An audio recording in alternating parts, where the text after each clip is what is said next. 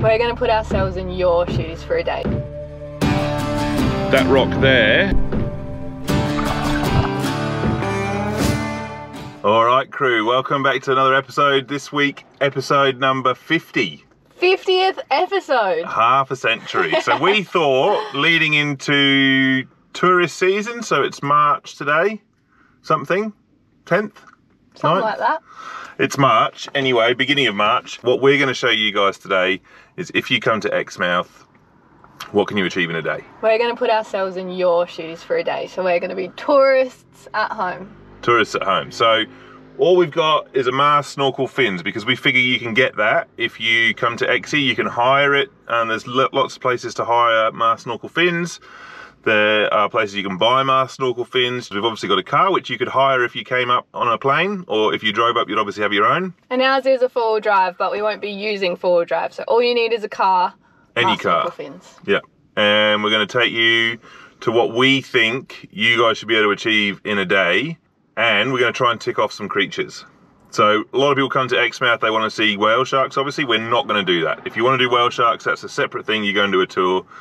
We'll probably do a whale shark episode at another day. So we're going to aim for a turtle, probably some form of shark, a rock wallaby, a pelican, an osprey. That's our challenge. That's our challenge. As many creatures as we can find, basically, with a mast, snorkel, fins, and a car. We're just stopping in town here to grab a bit of baked goodness and some lunch. So this is Ningaloo in a day. All right, go.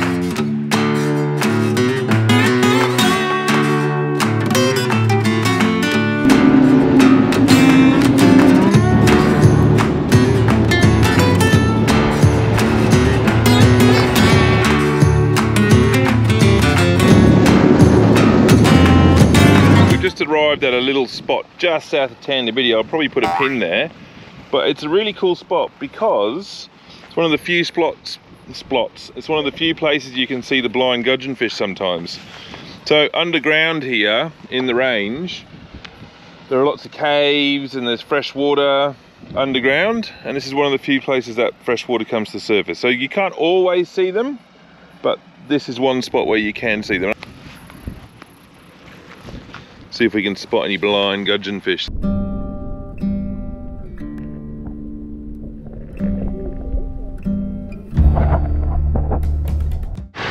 All right, we are at the entrance to the national park. There's the Cape Range National Park sign just there.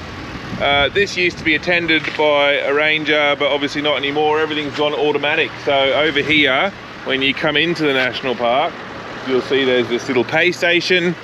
And I'll give you a tip. If you want to save yourself some money and you are traveling around through WA for the year, get yourself a season pass for the whole state. I forget the price. I think it's like 150 bucks. But if you come over here, you'll see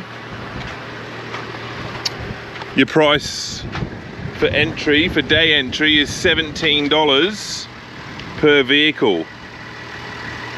$10 for concession, $10 for a bus, $8 for a commercial or private bus. So you can also get a locals pass. I don't know if that's just locals, but you can get individual national parks, and I think they're like 25 bucks. So you end up with a little card or a little sticker, I think, that you put in your car. Caitlin's got one for this car, don't you, Caitlin? Yes, I do. The season pass. No, mine's a locals one, but yeah, you can get just the Cape Range pass as well. Season pass. Yeah. Right, looks like I'm driving. No, you're not. I just was doing something. Okay. We've just entered the national park. Some beautiful currajongs there. They're left over from when this was rainforest, they tell me. Millions or thousands of years ago. But anyway, we've just entered the national park and we're now driving south. The initial plan is for us to go for a snorkel at Turquoise Bay, and the reason we're doing it that way around is because the weather forecast, which I'll chuck up now in a little phone here, or here, it's forecast. Last night when I looked at the forecast, there was a little blue slither on the west side here from about 10 o'clock. It's now 9:15 or something. But that blue slither had disappeared, so I'm pretty sure they were saying sort of onshore southwest or west southwest all day. which is not the end of the world. We will still have a good time going for a snorkel, and we're going to take you guys along. We should also say for people that don't know, if you're looking at the weather forecast here, then you want like easterly is the best, because that's going to be coming off the land, so that's when you'll have like the best conditions, the most glassy, flat sort of water. If it's southwest like it is today, it's coming off the ocean, so it tends to be a little bit more choppy. But generally morning is best on the west side anyway. Your typical weather pattern here is southeasterly in the morning, so west side is best, and then southwester in the afternoon, so then that's why you get those Gulf glass offs, so when the wind's changing direction. And the range also helps to block that southwesterly a little bit and holds it out a little bit longer. So yeah, you get that beautiful, that's the best way to plan your day. Start off here early in the morning on the west side and then work your way around. So that's basically what we're going to do today. Alright, we are going to show you a little treat on the way just before millering, but apart from that we'll see you back at Turkey Bay. You can just see millering over there. We'll have a look from the top here. But as you're driving down, Ned's and Mesa Camp is just up that way, and we're going to walk up this little path. There's a little like bit you can pull off on the side of the road here, and then we're going to walk up this little path. Woo! I'm like the Kung Fu Panda. Stairs are my nemesis. Whew! No, just joking. When you arrive up here, you're looking this rock at the end here. Looks like that. That rock there has a little rock on it. Can you see the little rock? Caitlin's going to show you the little rock. This one? Yeah. Little rock. And when you lift the little rock up, underneath there, so we've got a Megalodon tooth. So this is from a prehistoric shark, and the Cape Range is full of these Megalodon teeth. We've actually done another episode on these. If you look back, one of our earlier episodes was hunting for Megalodon teeth in the range, but this is a really easy one that you can get to have a look at. And it's a really well-known one. Everyone knows about it. It's not signposted, but it's protected in its... You're not allowed to take any fossils or any rocks from the national park, so this is completely protected. There was one back there. It was a huge deal. Someone came and cut it out of the rock, and it was in the papers and everything. But everyone knows about this. It's very close to the road, so don't even attempt to try and take it. So obviously, yeah, treat everything with respect, and then they will still be here for everybody to look at. Yeah, everyone can come and enjoy this. But there, kids love it. My kids love this one. You can still see the serrations on the edge of the tooth there. So really quick little stop, 5 minutes, up from the car down there. Have a look at a Meg tooth. And just pop the rock back on when you're done. Pop the rock back on when you're done, yeah. And how many years old are they? Many. Many. Oh, watch the Meg video. That'll tell you. All right, back to the car. You can see the white roof over there somewhere. A very dirty windshield. Of the Millering Visitor Centre. So the Millering Visitor Centre is run by the Department of Biodiversity Conservation and Attractions, and they're responsible for managing the park. I think you can actually hire mast fins and snorkel there, and you can get yourself an ice cream there. There's lots of information in there that you can go and check out, and we're not going to stop in there obviously because we have the information already, but we're just going to continue on to Turquoise Bay. But if you want to stop in at Millering Visitor Centre, that's definitely worth a look. They've got some cool stuff in there which we are not going to show for the purposes of this video.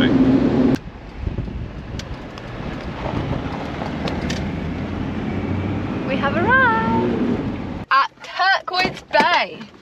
First real stop on the adventure, and not gonna lie, this is not the first time that we have been here for this video. We have arrived at Turquoise Bay. When we got here, I chucked the drone up to get some shots for you guys, and guess what? The spare drone, the Mavic 2 that we just bought to replace the Mavic 3 that flew away, has just flown away. So it's turned into a recovery mission now. Anyway, we're going to chuck our masks and snorkels on and see if we can go and find this drone. Such a magic day. So, to get this drone, the problem I have is that I can't swim with my phone to show me where it is. So we're going to be full guesstimating. I just saw a bloke on a jet ski, and there's someone out there on a kayak, it looks like to me. There's a little shark there. Tick, shark. Such a magic day. So, to get this drone, the problem I have is that I can't swim with my phone to show me where it is. So we're going to be full guesstimating. I just saw a bloke on a jet ski, and there's someone out there on a kayak, it looks like to me. There's a little shark there. Tick, shark. Tick the shark, there's a shark right there.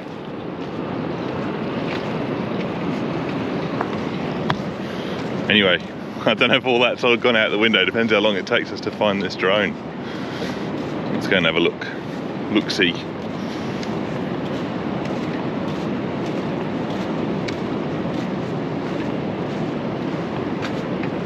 See what we can find.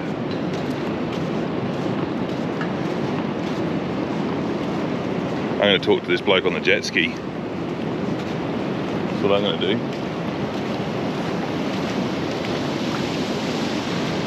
That is exactly what I'm going to do.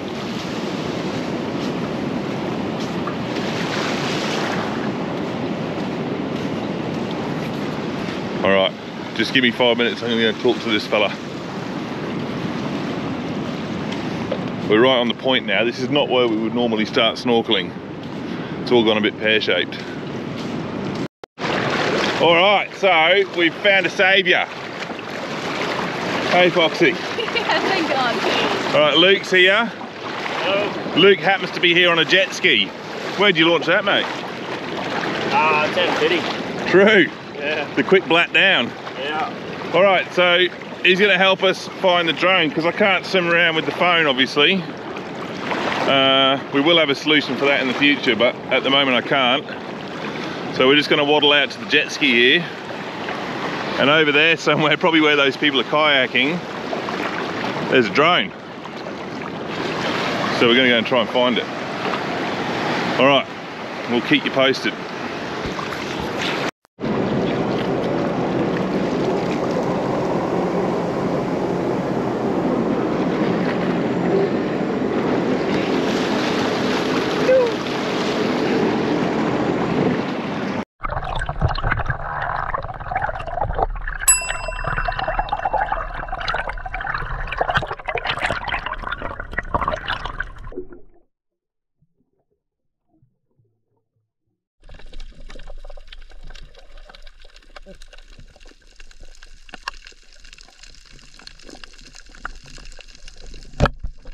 Okay, drone 3, Ningaloo Crew 0. That literally is the third drone. Fourth, fifth drone. Anyway, I've lost count. Drone's gone. We just went out and had an exhaustive look. That absolute legend, Luke. Luke on the What a jet ski guy. back there. He helped us out, but there were some people on a kayak out there just before we got there, and I wonder whether they picked it up. They may have seen the splashdown. Look at that, there's a hat there. Someone just lost a hat. Anyway, beautiful day. So we're going to jump in for a swim here.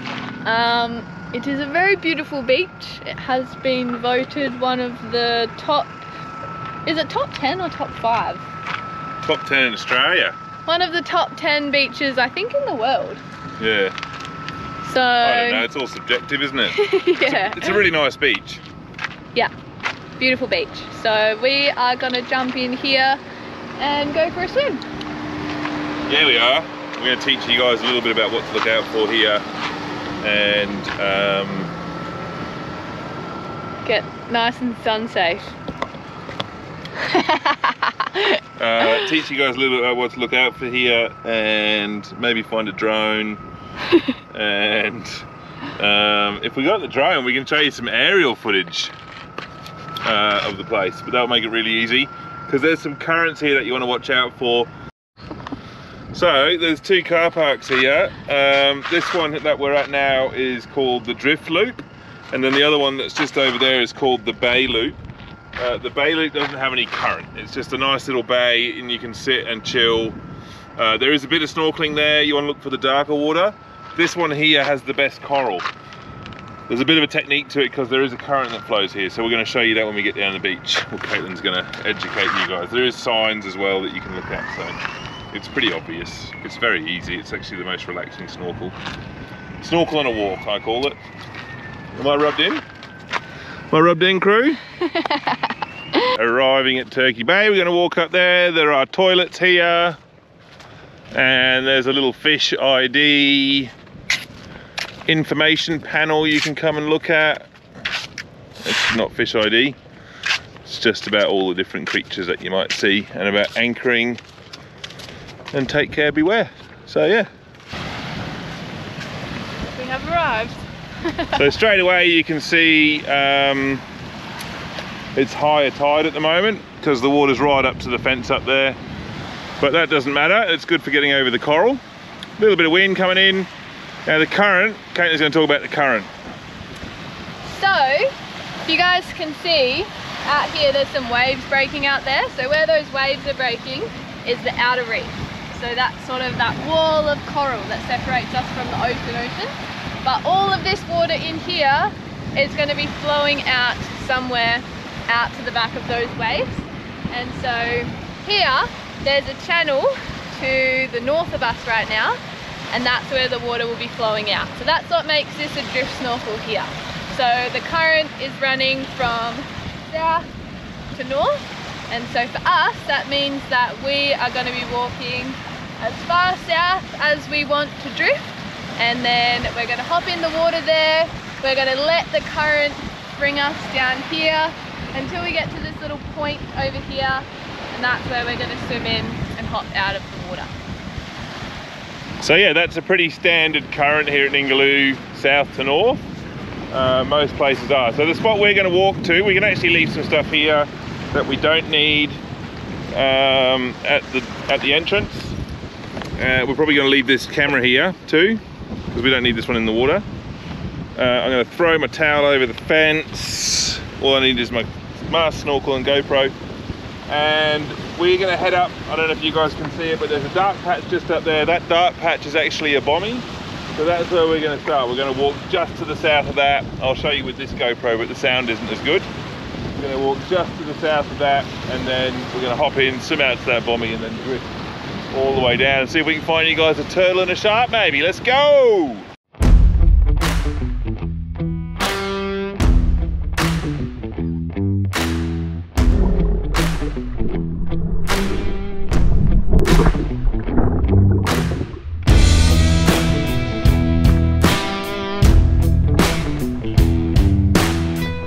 Idea when you are out snorkeling, just to pop your head up, make sure you know where you are in relationship to land and any landmarks that you know of.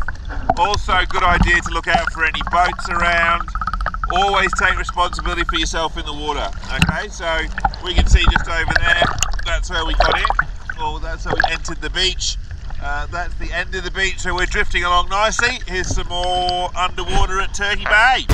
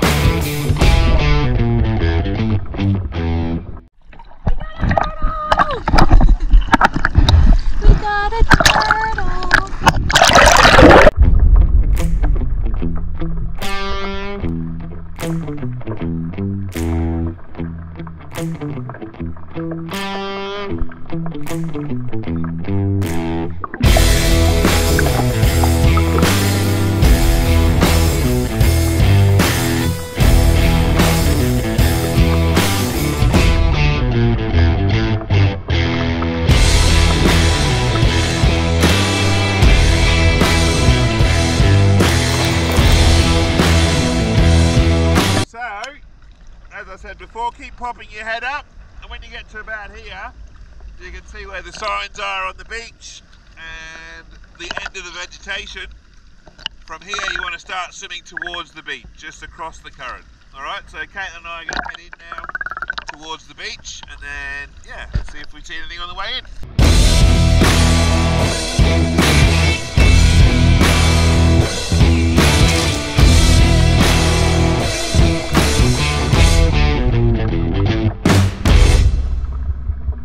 We're back. We found a turtle, found an ocky, Some tourists. an anemone with some anemone fish in it. Did I just say some tourists? Yes, I did. It was beautiful. Beautiful. Alright, that's us. We're leaving Turkey Bay. Hope you enjoyed the footage there. You can see at this time the beach is pretty much empty. Beautiful beach. If you want to just chill on the beach though, and go for a splash in the water, the best one is the Bay Loop over there. Alright crew, we are back in the car, and now we're going to take you to our next destination. Operation Rock Wallaby. Rock Wallaby. Go!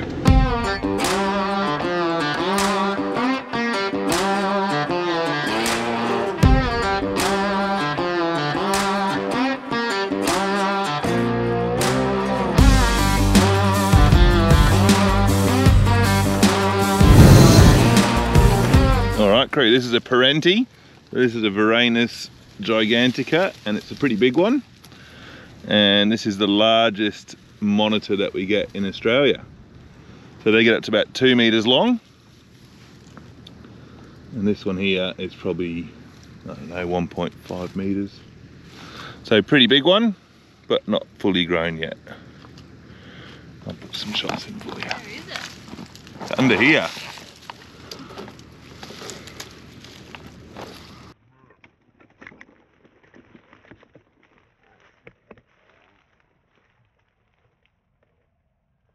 See if you can spot it there.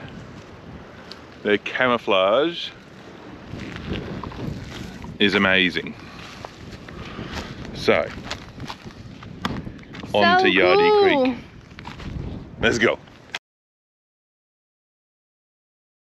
On it. Get the smudge off. What's cleaning? Okay. Wait. What are you doing? Wait, just wait. Wait. You happy there? Oh yeah. Good. And go. For cheap or for expensive, and you can buy Instagram worthy mast snorkel fins. There's lots of different mast snorkel fins you can get, but we're going to take our mast snorkel fin. So all we're taking with us is a coffee you can pick up on the way out. The Millering Visitor Centre does have some stuff in town, in the park, but really only the basics, like you could pick up an ice cream, maybe a packet of chips. So you really want to take everything you want with you for the day. So I've got a nice coffee, because that's my thing. In our reusable cups. In our reusable cups. We've got a bottle full of water. Bottle full of water. That's it. I've got thongs on, and that's, for those of you in America, that's flip-flops. For those of you in New Zealand, that's jandals. And I've got some boardies, and I've got my adventure shirt and my hat. And some sunscreen. Maybe we'll do an outfit of the day. Anyway, Yeah. let's go. Let's get go. some snacks. You're so wobbly. That's alright. No, and bad angle too. Yeah, like that. Well, okay, and yeah, so... Oh. Bye. Just picking up people.